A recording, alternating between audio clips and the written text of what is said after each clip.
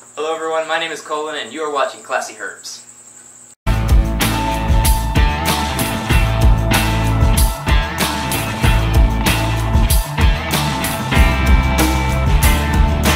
Here with Colin, who you know from ClassyHerps. You'll probably see this on both channels, and our background's full of chameleons, a little different because we're actually in the back room of Manhattan Reptile World today. What we're doing is we're talking about Tegus. And you can see this one is really running all over. Yeah, he's making a fool of me. Colin here, you know, we all kind of have our own things we do at the shop. And one of the things that I do is I mostly work all the venomous stuff. That's why you see the rattlesnakes and all of that. Colin works all of our big lizards. He's kind of our leopard gecko guy, which I know isn't big, or bearded dragon guy, also small, but he's also our monitor and Tegu guy. So he is an expert at these. And Colin, what do you got here for us today? Yeah, so I have the two species of Argentine Tegus right here. Now these are not Colombian Tegus, the easily mistaken that people buy in pet stores all the time. And Colombian Tegus are not nearly as good of pets as Argentine Tegus are. And the dad right here is making a difficult situation for me. But these guys make very good pets. One of the smartest lizards out there, definitely up there with any monitor and alligator.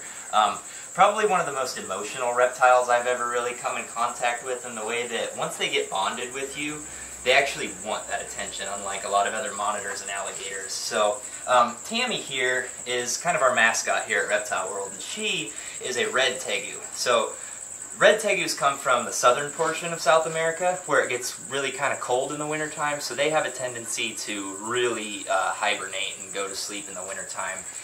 The black and white one here is going to be from more northern South America. And in the wild, there's a little bit of overlap in their habitat, but not a whole lot. And so even though they look very, very similar, they are separate species, and they never really interbreed in the wild just because they have to breed at different times of the year. These guys usually breed in the spring, they usually breed in the fall. It's just how it is because of the climates that they're from. And really the only difference is their color. Yeah, he's going all over the place. He wants to run. Yeah. But I don't know if you saw this guy right here that looks a little bit different than both of them. We that actually... like a croc death roll right there. Yeah, he's starting to roll around on me. But very few times has it ever been done where someone has been able to actually hybridize the two species. And I had to kind of mess with their hormones and their lighting and the timing of everything. But last year I was actually able to get that black and white male, who was making me look like a fool out here, to breed with Tammy. And she's a red Tegu, like I said. And then this right here is the resulting offspring. Not very many of these alive in the world. That is a pure 50-50 black and white to red hybrid. It doesn't really quite look like what I had hoped. It kind of just made it brown. But I hope that when it gets older, it gets a little bit more color in. Honestly, we didn't even know what to expect because, like I said, it doesn't happen. And we got it too, fortunately. So we were pretty lucky, and I felt very, like it made me feel really good as a reptile breeder to get something that shouldn't happen to actually happen, just by knowing what you're doing, taking care of them properly, and when they're ready, they're ready. But see, Tammy here is the perfect example of a pet Tegu. She's not even moving. I don't think she's moved since I set her on the floor here. I can say we took this animal to Chicago, and literally hundreds of people at Tinley Park stopped, pet, scratched this animal. If you did, you remember petting Tammy there at our Manhattan Reptile World table, say hi. Yeah. Because I'm sure somebody that's watched this probably did. And she was just an angel the whole time. She was out most of the show. We gave her a few breaks when she'd kind of get a little bit tired of it. But she was a really great ambassador while we were showing people what Tegus could be and selling the babies. And Colin, I remember when you hit this project and how excited you were. And I know you said it doesn't look like you hoped, but is that black and white close by? Grab us. Oh, here. Don't run away, buddy. Ugh. But if you take a look at these, you can start to see, I think, you know, this almost has a striping. And this has a striping. What's weird is this doesn't have as much striping. It definitely has a different reminds pattern. me of digital camo from the military. So I think it came out really cool, and you can see the red tinge coming into it as well. Now the legs look a lot like black and white legs with the spotting, but the color's different. So you can definitely see the hybridization. I can see it in there anyway. Yeah. Now, is that how it came out looking as a baby, or how has this thing changed? No, it definitely has changed a lot. When it was born, it was a very... I mean, its head was obviously green like all Tegus, but its body was like a copper color. Not exactly red, not exactly black and white either, but it was very, like, rusty kind of colored. And now that it's gotten older, it's kind of turned more of a gray, brown.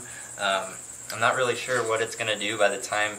It's only about a year old, not even a year old yet. By the time it hits that, full maturity, not really sure what its colors will look like. I think it's a female as of right now, just by kind of feeling around on it, but tegus are one of the harder large lizards to sex when they're young, so just kind of my best guess. But you can tell when the males mature, they get these big jowls. You see these big fat sacks under his chin there. That's what, he'll lift those up when he's trying to show off to the ladies, and he'll rub them all over her back like that. Now, looking at her too, she's pretty wide in the old back end here, which I never say that at home for you married men.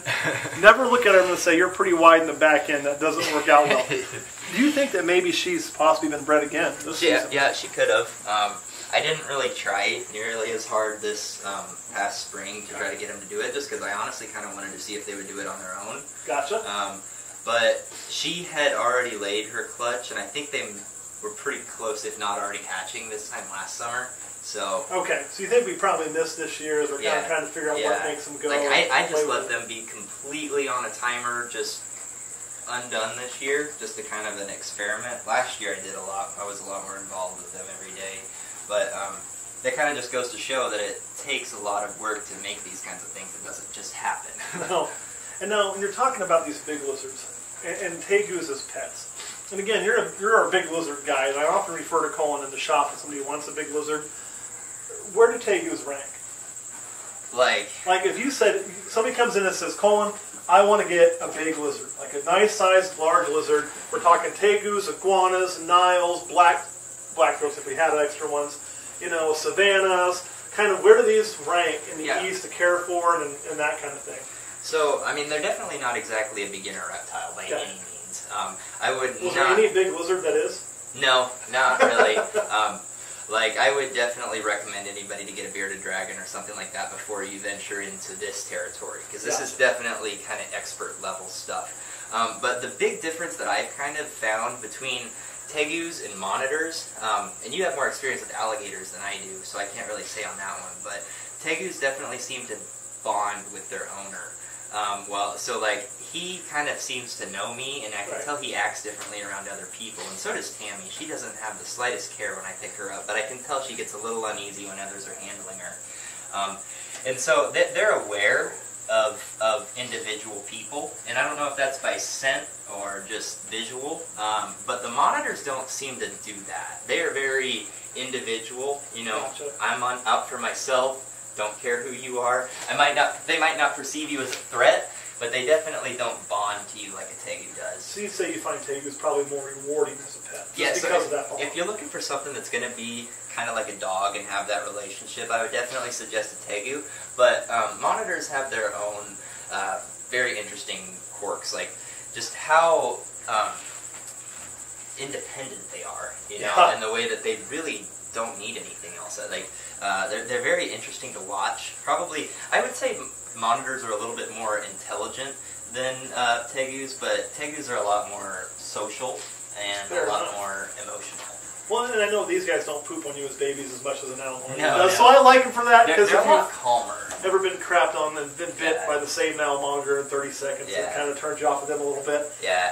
That's one thing I like to say. Tegus, even though they can be crazy and they can be mean like any animal can, I think they're a lot more in control of themselves. It's not spastic, wild movements. And I do remember when these first hatched, when you grab one, they'd be crazy. And I remember talking to you about that. And the big thing was kind of letting them run through your hand and playing that jug with them at first, letting them calm down a little bit, and not trying to grab them and restrain them and hold on to them. Let them have a place to put their feet and let them kind of run through your hand, and not I'm going to dominate you. Yeah. If you go in and you just boom like that, they're going to freak out, But if you scoop them and you just kind of let them do their thing, then they're very good animals. You see how they'll even go to sleep if you rub them on their head like that. Guys, I love these, and I that. don't know as much about them as I wish I did, because this is something I kind of got into later. But fortunately, we got Colin here to kind of teach me along and help us out when we're setting people up. We did sell a lot of these last year, and everybody that we sold them to, I don't think anybody ever contacted a problem. No, not a single Most people person. were contacted, hey, this thing is great, and they were really happy to get get these neat animals. Another channel, if you want to learn more about tegus, that I would recommend is look up a channel called MacGyver. Yeah. Now, no, it's not the MacGyver TV show from the 80s. There is MacGyver the Tegu, and that guy that owns MacGyver has done a ton of work, and it shows you the potential of these animals if you work with them. It comes when it's called. I think it has a few basic tricks it does.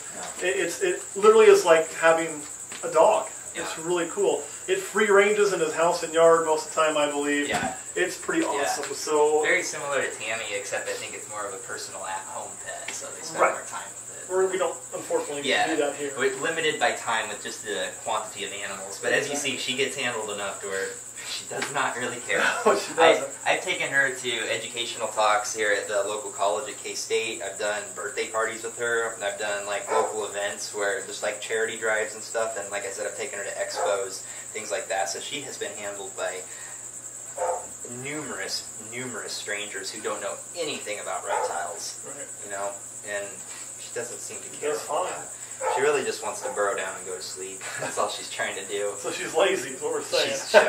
If she could sleep all day and wake up briefly to eat, that would be her day. And that's pretty much what she does. They may be more like a cat than a dog, I guess. Kurt, you got any questions for us? Yeah, what do they eat? Anything they can get in their mouth. That's an interesting thing to talk about with these guys compared to monitors, is they're a lot more omnivorous. Monitors will turn their nose up at any fruit, vegetable kind of stuff. These guys will eat plenty of fruits. They really like fruits, especially like cherries are her favorite food. She loves cherries. Things that are brightly colored, like strawberries, blueberries, things like that. They'll eat those up. They're very omnivorous, but they definitely love their meat. So they like to eat rodents. They love chasing things down like that. They'll eat insects when they're smaller. It's just not really worth it when they're that size to go chasing after a cricket. But they'll eat like... trying to escape. Yeah, this is a smaller Paraguayan red. Just get them all out here for you. So this is a Paraguayan red. What's really the difference? I mean, I can see the striping on it and everything else. Yeah, so it's just a different locality.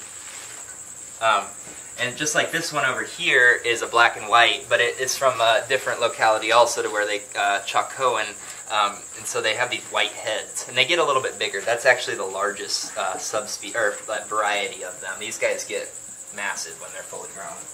Come here, little buddy. You can see how easy they are to handle. They don't really mind being picked up too much. They do have very strong jaws, I do know that. Yeah, so you don't want to get bit. If you get bit, you're probably going to have stitches. A lot of crushing force and a lot of sharp teeth. Yeah, so those teeth, I have seen them just bite through a mouse like butter. Like, just sheared. It's impressive. It's a good thing they have a nice disposition most of the time.